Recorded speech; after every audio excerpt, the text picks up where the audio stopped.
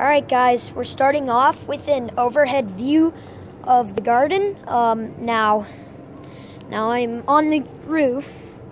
I know not all of you would like that, but you know, it is what it is. So I'm going to get you guys a really good view of just what my garden looks like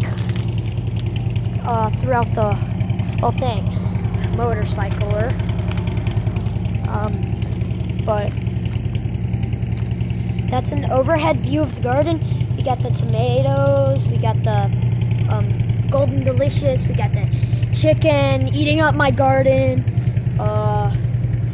fig, guava, you know, just all sorts of stuff. That's an overhead view, and I like to have an overhead view because just it looks so pretty. But so you can just see how tall this guy is. He is growing at an incredible rate. Oh, there goes a pigeon. Whoa, I almost, oh, that would have been bad. But yeah, tell me what you guys think about the overhead view of the garden. I really like to do this now. There's my chickens, and yeah. Oh, this would be terrible if my phone just dropped right now. I like to hang my feet down sometimes, but I mean, if I fall, I know how to fall, so I won't hurt myself too bad. But would you look at this Fuji apple? You can just get that overhead view of that. And you can just see those blueberries over there, if you know what they look like, because I'm not. They got all the white little flowers on them. And then there's my basil.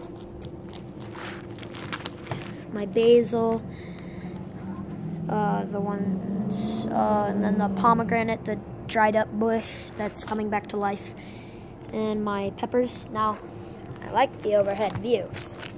So, wow. Guys, it's just so nice out today. Here, I'm just gonna be quiet and just let you guys look for a second. You guys a quick view. Beautiful golden delicious tree.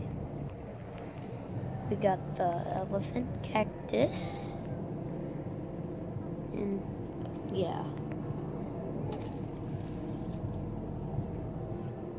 Just beautiful. I'm just chilling up here. You know, we got our neighborhood. Not the best neighborhood, I have to admit. You know, it's really nice up here. We got the view of the Superstition Mountains. I don't know if you guys can see that. Looking really pretty.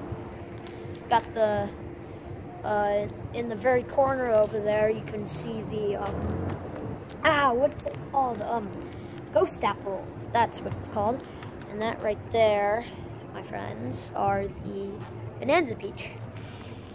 Really quickly, I think if I can, I'm just gonna show you guys something cool. If you can see it, I thought was cool, at least if they're in there, is, I don't know if you guys can see this, just tell me, and then it's actually, if they're in there, can you see pigeon eggs? I sure can, and they are looking good.